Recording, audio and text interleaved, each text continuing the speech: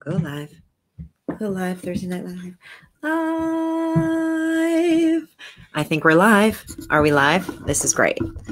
Hey, it's Thursday night, and that means it's time for Little Torah. So, Erev Tov. Tonight's topic is on Hanukkah time machine. The idea of a Hanukkah time machine came to me a few years ago when I was studying kind of a diachronic study of the Hanukkah story, and how the Hanukkah story doesn't take place in one static period of time. It actually is a story that asks of us to kind of step into this time machine of earliest stories from the Maccabees in like the 2nd, 3rd century before the Common Era. And then like you got to strap yourself in for a ride because you're going to be wild and woolly to try to piece this thing together. And that's what we're looking at tonight. But before we start, I want to just say a few words about Thursday Night Live. First, we always begin with a blessing of Torah because learning is a blessing in and of itself, and we want to kind of bring that blessing to us. And so we say, kind of with proper cover notes, inviting y'all there. By the way, I'm Rabbi Lori Shapiro of Open Temple in Venice, California, and tonight I'm coming to you from my home study because my study at Open Temple is next to a rehearsal studio, and our band is practicing tonight, getting ready for Shabbat tomorrow night. And you can check out our Shabbat tomorrow night. We live stream it at opentemple.org. So if you go to opentemple.org tomorrow night at 7:15 p.m. Pacific Standard Time, you will see what this Open Temple is all about. Re-enchanting Judaism for the Jewishly curious and those who love us here in Venice, California. Tonight, though, I come from my home study, which is underneath my children's room. God help me, Baruch Hashem. All right. So this bracha, I'm going to kind of bring it in because I like to kind of drop in and get myself centered.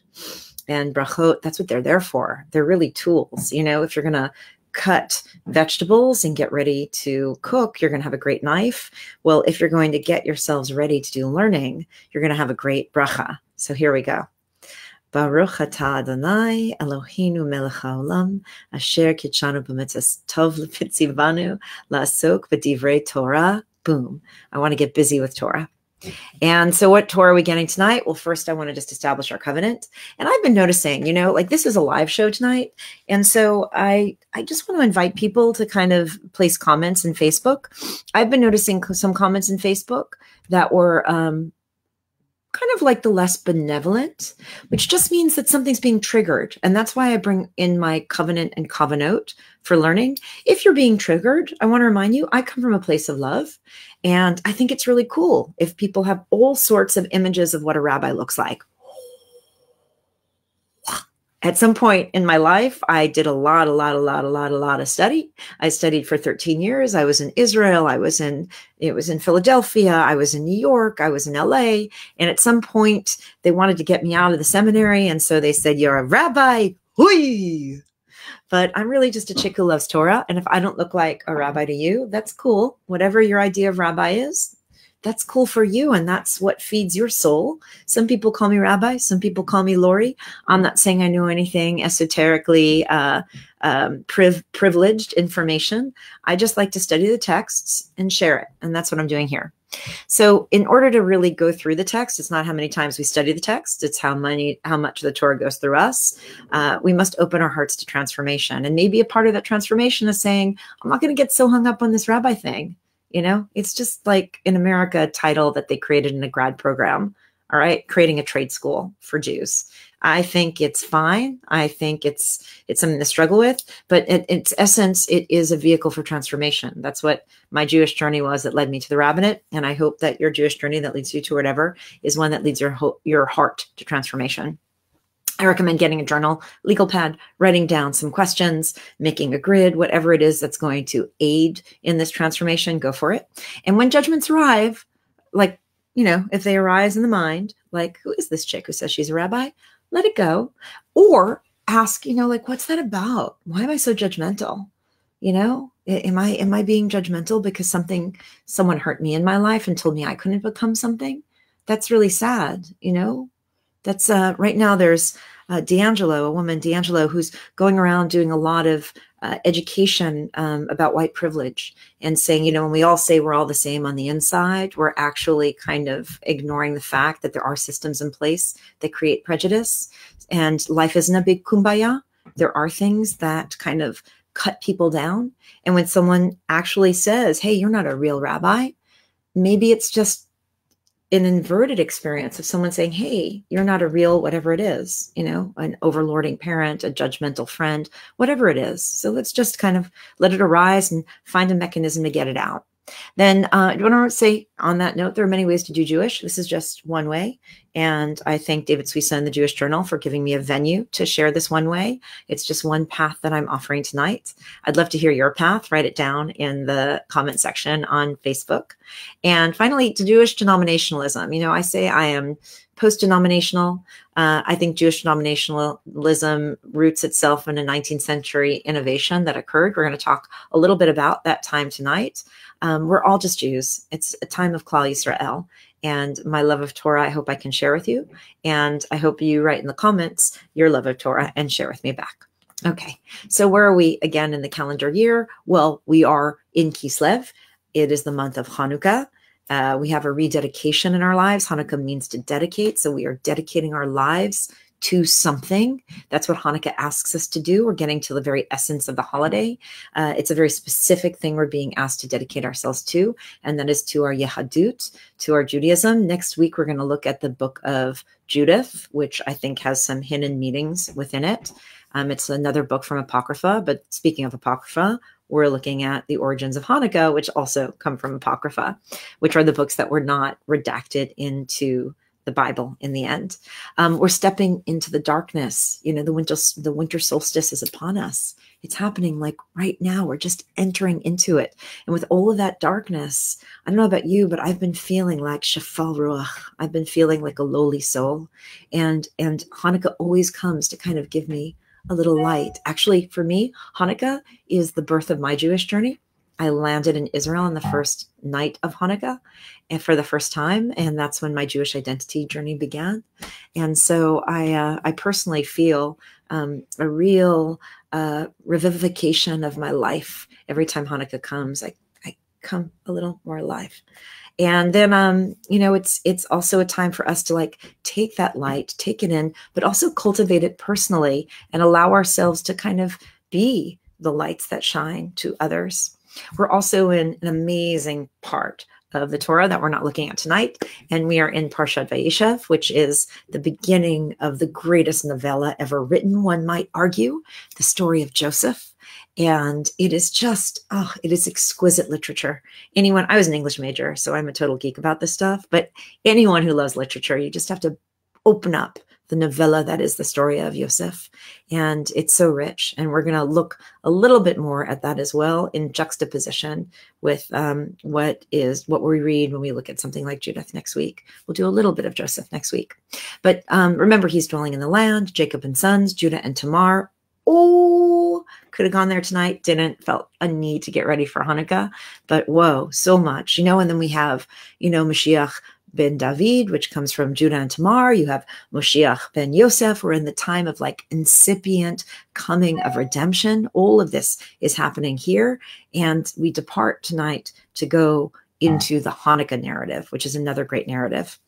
And what's interesting about the Hanukkah narrative is it's in juxtaposition in our tefillot. The rabbis kind of kept it akin to Megillat Esther. Both books or both legends lack the presence of HaKadosh Baruch Hu, the presence of a written Hashem in the stories. And what is that? What does it mean that there's no presence of Hashem in these stories? That there's no God. And then I always go to the point of so what is God, right? It's so cool to sit in the darkness and kindle tiny, tiny flames and ask, where's the God in this? When the story doesn't have the presence, it's upon us in the darkness to find the light, to find Hashem, to find God. And so the rabbis of the Bavli in Shabbat 21b ask, I will ask it as well, my Hanukkah. What is Hanukkah? Now, I could have done this next week, but like we'll be deep into Hanukkah. So I wanted to front load and get us ready. What is Hanukkah? I mean, it's this word. We said it earlier. It means dedication. Okay, that's cool. But like, what are we dedicating? You know, the book of Maccabees tells us that we were dedicating the temple. We were rededicating it after it was desecrated by the Assyrians, by the Greek Syrians. Okay, that's cool. But like, I got to go deeper into it. So my Hanukkah. Let's first look at the book of like the book of origin, because the book of origin is ponderous, and it's not just one, it's two, right? And maybe there are more, and we just don't know. They're out there and they're yet to be discovered. We'll find a great Geniza, a hidden burial of texts one day, and find Maccabees 3, 4, 5, and 6, perhaps. But first, I'm just going to focus on Maccabees 1 and then Maccabees 2. So let's talk about Maccabees 1. Maccabees 1 was written sometime in about the 2nd century before the Common Era, roughly like 2,200 years ago, like not yesterday, a while ago. And Maccabees 2 was written then, they say maybe like 50 to 100 years later. So we've already entered anachronism. Remember, this is called Hanukkah Time Machine. So these two stories that you kind of weave together to be able to understand little kind of plot points of how we got Hanukkah, or my Hanukkah, what is Hanukkah, tell us different things. The first one, again, we're told is somewhere, you know, in the late second century before the, or early 2nd century before the Common Era. And the second one is like 100 years later. The second one we say is written by like a Jason of Cyrene, right? And it's dated after 110 before the Common Era. But I have a theory about the second one, because the second one reads very differently than the first one. The first one is truly a battle, right? And at the end, they dedicate the temple again, and they say it's the 25th of Kislev, and the lamp light existed for, they don't go there at all. They just say they rededicate the temple. Sorry, I get ahead of myself. But the second one is interesting because it has more florid language. It has more kind of a presence of a nationalistic spirit, as if like they're really kind of driving in the story of this Maccabean identity. And there's a part of me that fantasizes. I mean, this is what this crazy rabbi fantasizes about, but there's a part of me that has this fantasy that it was commissioned by Herod in the 1st century before the Common Era, that it isn't this Jason of Cyrene, or maybe it is, but that maybe he was commissioned, although it would be anachronistic if it is 110 before the Common Era, because Herod was way later. But Herod like was obsessed with a nationalist identity, with like creating a neo kind of Judean, Jewish, Roman identity. And it just reads to me, he was so over the top. It reads to me as a story that fits in very well with the legend of Herod. Now, Herod, you know, his name is mud to most people. I just find him fascinating. He kind of reminds me of a little bit of what's going on in our world today here in America. He's a fascinating character. You know, he literally wanted to be the Messiah. He literally, in the end of his life, he had a kidney disease, like maybe he was diabetic. And in his last days, he had like delusions, like almost like his blood was so poisoned that he had these like diabetic delusions running through the streets, shouting for the Messiah, that the Messiah had come. You know, this is about the year 4 after the Common Era. So maybe there was some baby somewhere crying, a little Jewish boy that eventually became the Messiah for the Christian world, but I get ahead of myself. But I look at this second book of Maccabees, and what I want us to really kind of consider is that it was this text of a rising nationalist identity. And that's a little bit of the two tensions. The first one creates the story, and the second one kind of redacts it into this strong nationalist identity. Again, you know, we are talking 2,100 years ago to 2,250 years ago. And even though it's like 2 millennia past, this tension between nationalism and emerging self-identity is like exactly what's going on in America in 5780. It blows my mind. But like the idea of a nationalist identity versus like personal self-determination, that's a little bit, or tribalist self-determination. That's like a little bit of what we have in our nation. And in addition, we also have this factionalism that is really reminiscent of 2,000 years ago as well. So anyway, these two books, Maccabees 1, Maccabees 2, I digressed. We're back. Woo! I told you it's a time machine. These two books, they're Apocrypha. Apocrypha. They were not redacted into the Hebrew Bible. And the rabbis had a reason why. They had really strong opinions about it. The books were about war. You know, the rabbis weren't cool with war. They were like, you know, we turn our swords into plowshares. Sorry, dude, this is a peaceful book. It's not to be a warring text. It's supposed to be a pacifist text. And they wanted to also draw attention to like the soul, the human spirit. And war is the opposite of that. So the rabbis really had their own opinions, and they had strong opinions about these books. They thought they were crude. But interestingly, the story that we have today of Hanukkah doesn't resemble the book of Maccabees 1 or 2. There's a lot missing. You know, those books give us historic information about battles, and they even give us the idea of a defiled temple and the 25th day of Kislev. And, you know, some people say that they went in and they celebrated Hechag because they couldn't do Sukkot that year, and because they were in battle. And so they finally get in, and they have this 8-day festival because they had to do the great sacrificial rituals of Sukkot. You know, that's really what happened over those 8 days. But there's no mention of oil. There's no mention of light. There's no mention of miracles, right? So where did all of this information come from? And that is how we enter into the Hanukkah time machine. The Hanukkah time machine. Okay, so imagine a game of telephone. You're playing a game of telephone, and someone comes up to you and they say this sentence. They say, I can't wait for Hanukkah because I love latkes and playing dreidel. And you're like, okay, got it. And then you whisper into the person next to you, you whisper into their ear, and then the person next to you whispers into someone else's ear, and you go like 8 people down. And when you get to the end, the last person has to say the sentence. And the sentence that comes out is, I hope Santa Claus comes and visits my Christmas tree because I left him milk and cookies. Obviously, something is lost in the translation. And I'm not saying that it goes from Judaism to Christianity, but I'm trying to illustrate my point. And that is, most people can't get a game of telephone right in like 30 seconds. So if we can't get one sentence right in 30 seconds, how are we really supposed to know what the story was 2,250 years ago? And in fact, if we take this little moment of a game of telephone and we kind of break it down into different epochs, what we really kind of understand is that the story of Hanukkah is woven from many stories over millennia. So we're going to look at how the story kind of evolved over time, and also ask ourselves, like when the rabbis ask why Hanukkah, maybe they're doing that because there's an elasticity to the holiday. You know, like my Hanukkah, like what is Hanukkah in the sense of what is Hanukkah today? You know, the Talmud is not a static text. The Talmud is a conversation. It's like sound waves into the universe.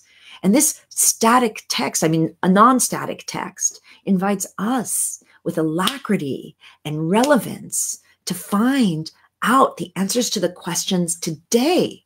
Lo b'shamayim hi. It's right here. It's not in heaven. It's right here. And so the relevance of the question of what is Hanukkah is asking us, what is Hanukkah to me? But again, I get ahead of myself. So let's look at some texts. We spoke of Maccabees 1 and 2, how they really were focused on war. And the rabbis were not so cool with that. And also they had this idea of like nationalism versus self-determination, the idea of like assimilation versus like, you know, Jewish pride. They had all these tensions, and the rededication of the temple. That's where we get the idea of Hanukkah and the name. And then also Sukkot was a late holiday that year, so it was in Kislev and Tevet. And we have to go into the time machine and see like where did these other things that are missing come from. So I want to have a first stop in our time machine. Go to Josephus. So Josephus, Yosef ben Matisyahu, right? Even his name, right? How interestingly that Josephus gives us a little little piece of Hanukkah in his Antiquities. So Josephus, of course, is the famed Roman historian. He was a Jewish Roman historian, and he wrote the Antiquities of the Jews. And in it, I'm gonna read. He says, "Now Judas celebrated the festival of the restoration of the sacrifices of the temple for 8 days." What did we just get there? 8 days. Yeah, that was missing before. But here we go. We can find the origins of it in Josephus. "And from that time to this, we celebrate this festival and all of its lights." What do we get there? We get the lights. Yes. "I suppose the reason was because the liberty beyond our hopes appeared to us, and that hence was the name given to this festival." So Josephus is reclaiming this idea of liberation, this idea of the lights. Again, like Maccabees had nothing to say about light, and Josephus introduces that idea. So slowly, from a time of war, we see that we kind of move forward in about the 1st century after the Common Era, and we get a little bit of a glow, right? A little bit of a glow of a light. We're not totally like, spiritually like sitting in the darkness and humming some sort of like great deep meditative chant, but we're getting like the beginning of light and how this holiday evolved. So Josephus gives us light, but where's the miracle? Where's the menorah? And where's the oil? Well, for that, we have to enter into the time machine again. Right? And we land in the Talmud Bavli. Now, the Talmud Bavli is complex, as we know when we study Talmud, that you have the early rabbis, and you have the Amoraim, and then later on you have the redactor.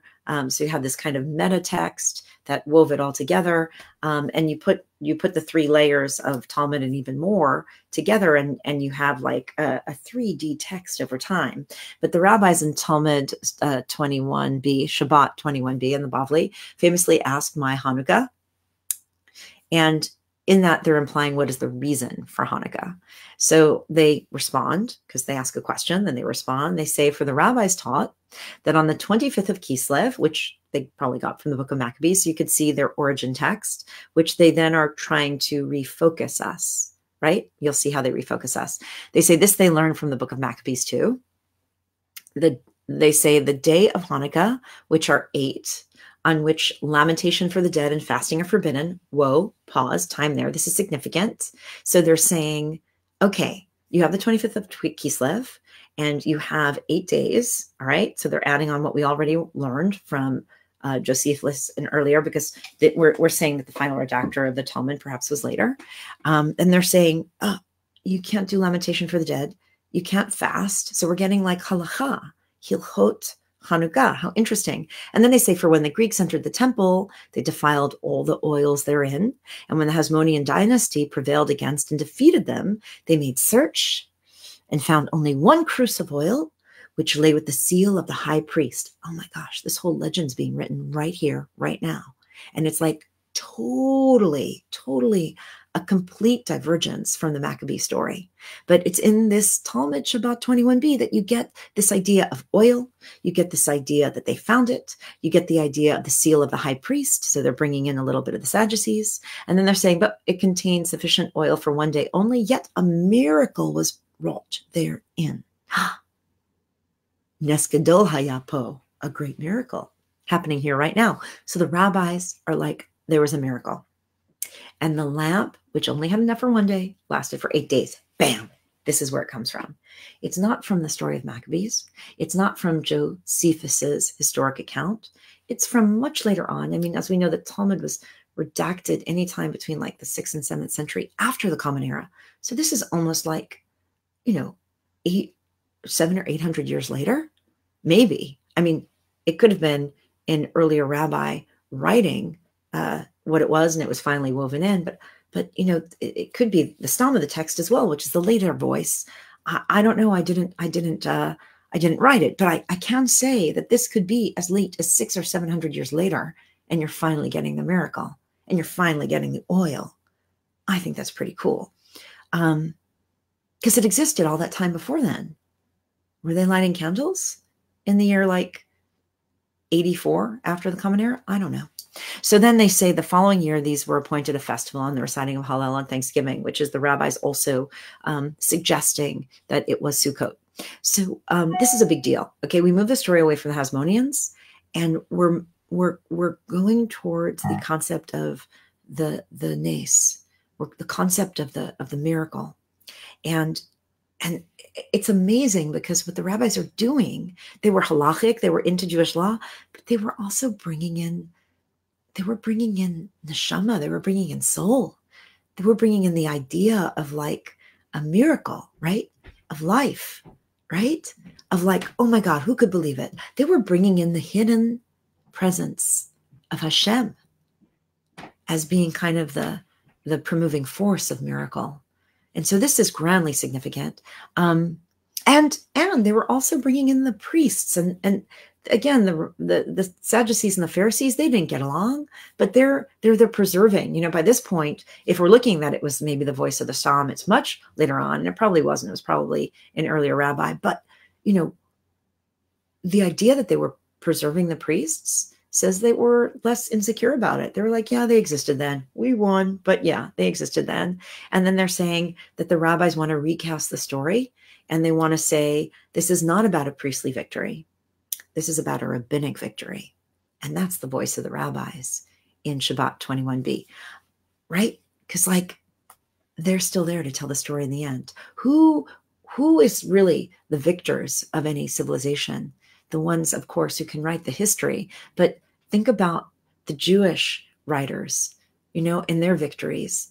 We write history and we inspire the soul to illuminate a presence greater than ourselves. How beautiful is Jewish history? How beautiful is the concept of the Jewish imagination of rewriting history? We're going to rewrite history with a meaning of a presence, of something that we seek in our lives that we call God. I just think that's stunning. But it kind of reminds me of what's going on in the world today, because what's going on in the world today is, you know, we get a criticism of nationalism, and yet we have rising nationalism. We have deep identity formation, tribalism. You know, in the ancient world, you had sectarianism, you had Sadducees and Pharisees and Essenes and Zealots and Samaritans and rising new sects that would become known as Christians, Roman gods and pagans, as well as a melting pot of religions. That was all happening at once. And so the rabbis took this opportunity to elucidate who we are. We are the people of finding light in the darkness. We are the people of the miracle. We can see the presence of the forces of light over darkness, like Star Wars is opening tomorrow. And here we have it, ancient Manichaeism, light over darkness. The rabbis here are creating early Judaism through Hanukkah. The miracle of Hanukkah is this idea that Judaism keeps evolving. And for me, this is really my closer for the night. It's this idea, you know, it's so oftentimes taught as this, first of all, this story that is just, you know, fiction. It doesn't really exist. And then it's also taught as like the purity of the Maccabees and the triumph over assimilation. And I say bah to that. I say bah. I say no. It's dafka because of assimilation. We're still here. And what is the greatest of assimilation? It's assimilating. It's taking in and assimilating and adapting in the face of other cultures. And that's what the story of Hanukkah at its essence is about. It's the dedication of the Jewish people to find enlightenment all around us and to allow us to assimilate the enlightenment of other cultures and other peoples into our story, that only strengthens and endows each and every one of us with a firmer path to seek godliness in our lives. That is the miracle of Hanukkah, that we continue to assimilate. When we say the prayer, Al HaNisim ve'al HaPorkan ve'al HaGvorot ve'al HaTshuvot ve'al HaNiflaot ve'al HaMilchamot she'asita avotenu vayamim hahem b'zman hazeh, when we really think this concept of something greater than ourselves for miracles, for this concept of redemption, of being able to get back up when we're down, when we are able to discern incredible acts that transcend our ability to comprehend them, the mighty deeds, when we can find redemption in our lives through the tiniest acts of kindness, when we can see all of that happening, and we see, despite war, despite defeat, despite despite challenges in our lives, when we see that we endure, that is the miracle of this season.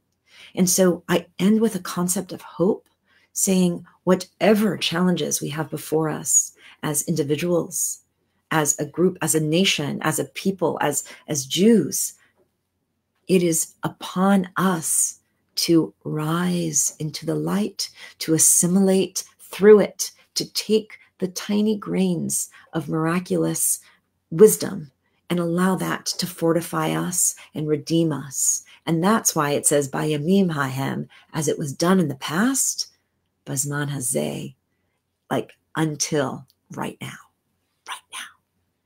It keeps going. Hanukkah time machine. I mean, who knows what Hanukkah is going to be in 3,000 years? I have to say, I can't wait to get in the time machine and find out. Have a beautiful, beautiful Hag Sameach. Shabbat Shalom. Tomorrow night, opentemple.org. Check out our Shabbat service. We will be meeting the forces of evil and light and darkness all at once at Open Temple. And I invite you to go to our live stream or even come visit us at Electric Lodge. And so much love and so much light. And see you next week